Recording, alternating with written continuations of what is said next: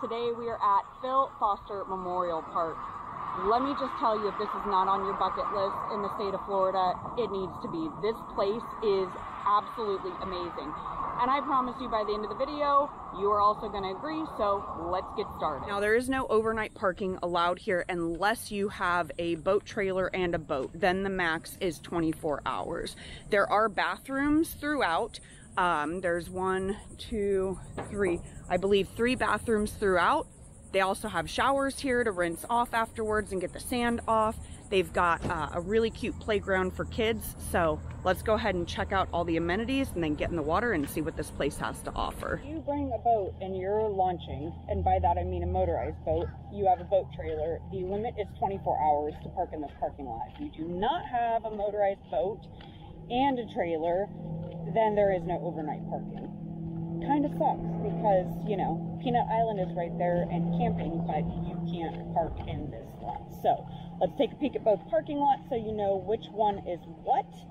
This one we're first going to look at is going to be the parking lot for the boat trailers.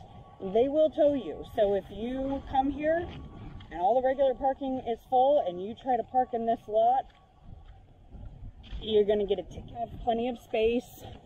And they do have some, so right here, they do have a few trailer parking in the regular lot as well. But they do have plenty of space. Now, you are also not allowed to launch your kayaks or your paddle boards from the ramp right here. This is strictly for motorized boats. Launch your paddleboard or kayak, you're going to do it under the bridge right here. This whole area where the playground is, this entire length you can launch from. That's the beach access. And then this, all through here, all around here, is your regular parking, and then also up through this area. So just make sure when you come, you're paying attention to which direction you're going. You're not parking in the boat trailers, because like I said, they do have, you know, regular dock slips. Now, for regular parking, you do not need to pay. That is only if you are launching a boat. You will actually get your slip and have to pay for the parking and the launch fee. If you're not launching a motorized vessel, then it is free to park here. But again, there's no overnight. They do have areas as well where you can sit. They've got picnic tables, they've got grills throughout. There's some more over here with the gazebo areas. So please, guys, throw your trash on the ground. So disgusting. Just don't do it. There's literally trash cans everywhere around here. Just take your trash. Leave less than you found. Pick up a couple pieces before you leave, even if they're not yours. You are allowed to fish right here as well. They've got the fishing pier up here. And then they also have the cleaning station for your fish right here as well.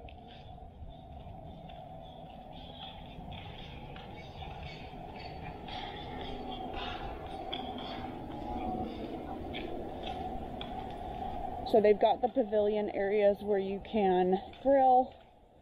All of these areas you can sit, fishing, cleaning stations, and then they also have the restrooms. They're actually really clean. So they've got 2 regulars, one that is the handicapped. Now, I will say, people can actually see in, so, you know, use the handicap one with caution because there is nothing in front of it. But always got soaked, and it is really clean. They're in here quite a few times actually cleaning. As you know the drill, we always got to go over the rules, you know, and regulations of everywhere we go. So some of them, you know, make sense. Sometimes they're a little bit stupid, but let's just see what this park actually has to say. Okay, so the park is open from sunrise to sunset, except for boat ramps. Those are open 24 hours. The beach and playground closes at sunset. No alcoholic beverages permitted in the park. No glass containers on the beach. All motor vehicles shall remain on designated roadways and parking areas, so you can't just pull off wherever you want and be a rebel. Speed limit is 20 miles per hour unless posted otherwise. All dogs, so dogs are allowed here, but they do need to stay on a leash. Drug-free park. Y'all, crack kills, don't do it. General information, you can call 561-966-6600. And Palm Beach County Sheriff's Office is 561-688-3000. There you go. Not too bad. I mean, honestly, like, I don't know, kind of, you know, common sense rules. Don't do drugs, don't bring glass on the beach, because if it breaks and somebody steps on it, like, that's gonna be bad. So nothing too crazy. A lot of parking here, but I can guarantee you on the weekends it's gonna be packed out quickly. At least that's what I've read. And people have also said if you want to snorkel the reef, be sure to do it either early in the morning or in the evening. Park along the actual bridge. It's gonna be your closest access. So if you have a board or you have a kayak, this is gonna be the side you wanna park on. And then once you get up to the sidewalk area, you'll see the showers. They have a cute playground for kids, and you just set up underneath the bridge. They do have a lifeguard tower as well. So this whole area, you'll see all of the dive flags. This is where the whole reef extends. Now, from what I've read online, it looks like it is not deeper than like 6 feet. So you will see people here with tanks, but that's because they want to stay down longer. Super accessible though with just a snorkel. Okay guys, now I do want to remind you safety. So if you're out snorkeling, diving, get either one of these to let people know you are in the water, get a dive flag. You want to make sure that people can see you. There are people boating, there are people kayaking, there's people on paddle boards. You just want to make sure that they actually see you, because sometimes when it's just your head above the water and a little snorkel, it's very difficult. So be sure that you actually follow the rules, practice the safety. It looks like they do have part of the area kind of buoyed off, but you can actually go outside of that as well. So if you plan on doing that, just make sure that you have the gear that you need so that you're following the law and you're safe. Look how gorgeous and clear this water is, guys. I mean, seriously, that is beautiful. Water is really nice and warm. It's probably about 78, so there is no shock factor at all when you get into it, but I mean, I'm not even kidding. Look at that. Look at the clarity of the water, y'all. All right, let's go take a dive. Oh my gosh. Oh my gosh.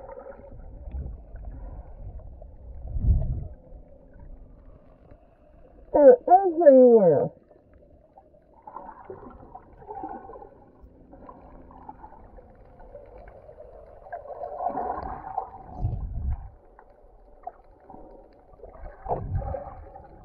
I'm not gonna lie, it's a little weird to know that this is salt water and it's not, you know, a freshwater river. So you do have to make sure that you're paying attention to the currents, and I'm honestly trying to figure out where the reef is. So I see a big group of people congregating over there. We're gonna go check that out and see if that's where they're all at.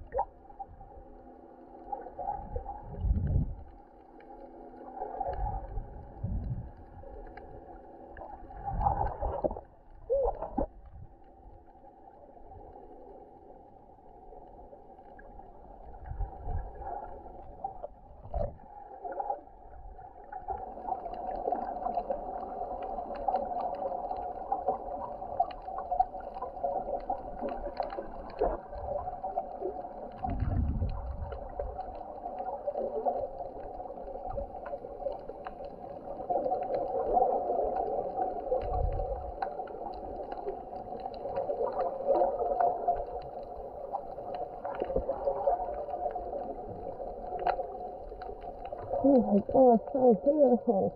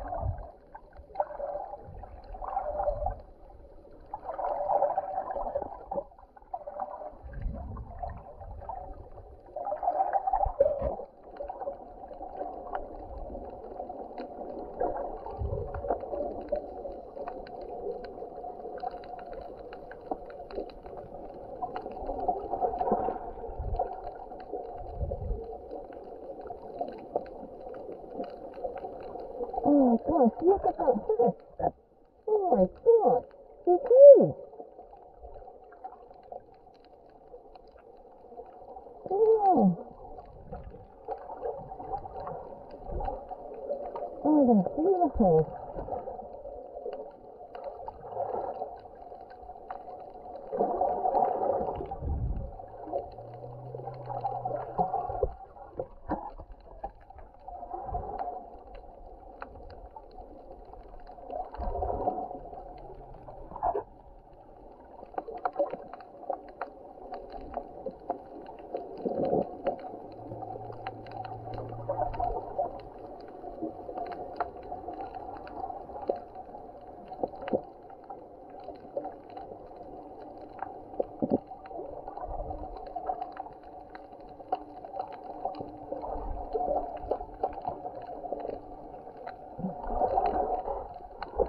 This is amazing.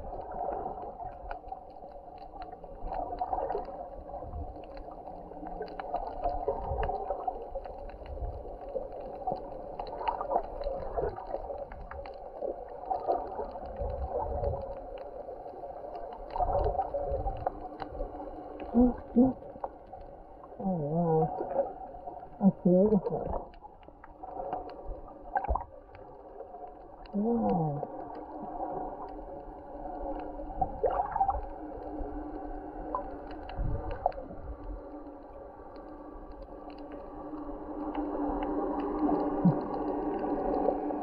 So beautiful. Look at all these fish, you guys. Oh, it's a heart.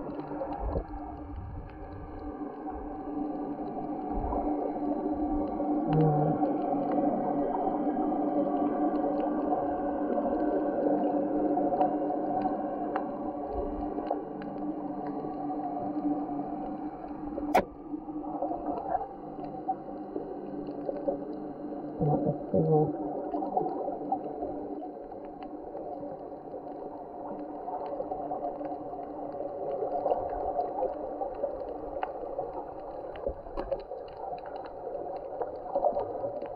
Oh, beautiful.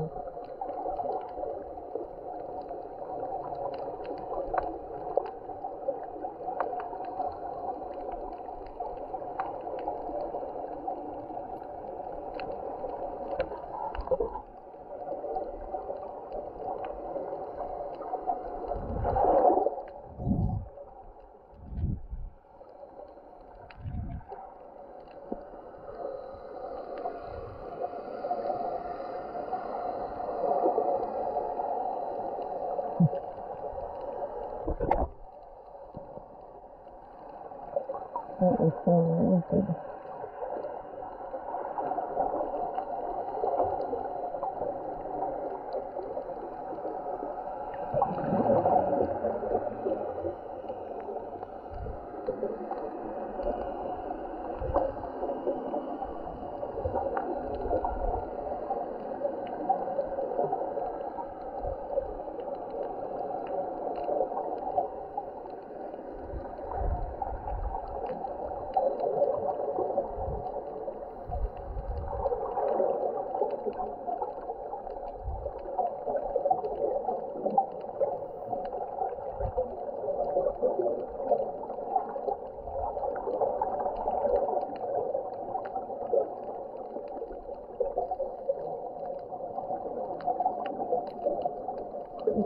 So close.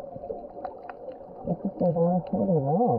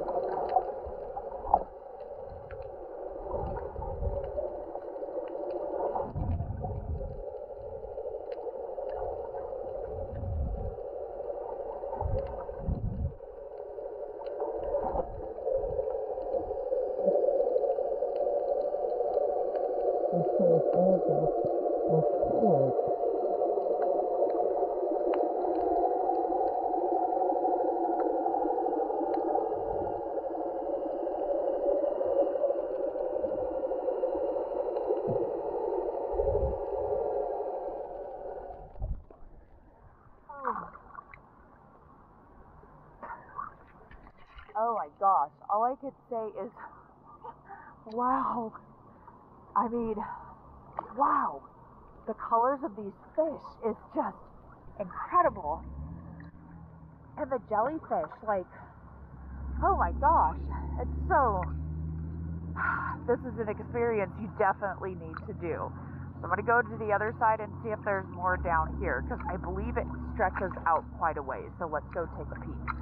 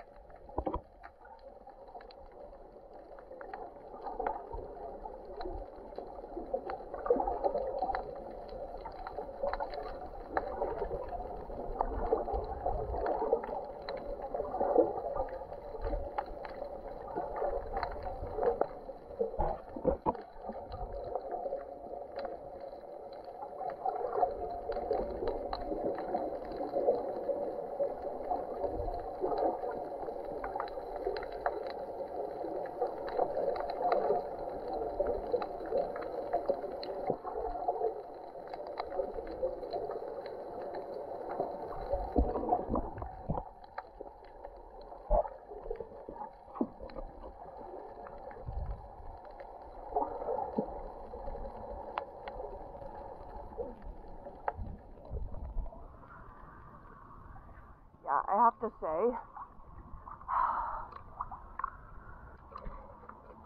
say, this place is incredible.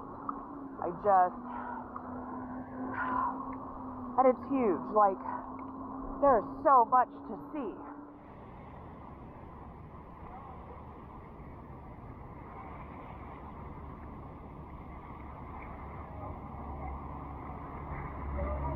So let's go over pros and cons, because you know it's not a real review without that. The cons are going to be a little bit different. I'm going to be honest. There's not really like cons for this place. It's that amazing. But here we go anyways. We're going to start with the cons. So depending on your personal preference and you, a con may be that this is in saltwater. And when I say that, I mean, you know, there's lots of other creatures in saltwater. So you do have to be aware of sharks. You've got to be aware of jellyfish and stingrays and other things that you can encounter in this area.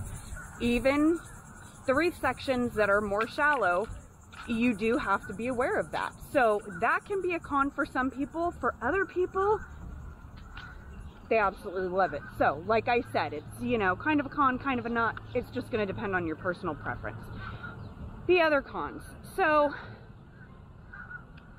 I can definitely see how this place would get packed out on the weekend. You know, that can be a con as well for some people. If you can actually visit here, just take a day off during the week and come here on a weekday when it's not as busy. Once summer is done, you know, it's going to be a much better experience. It's not as crowded. There's not as many people.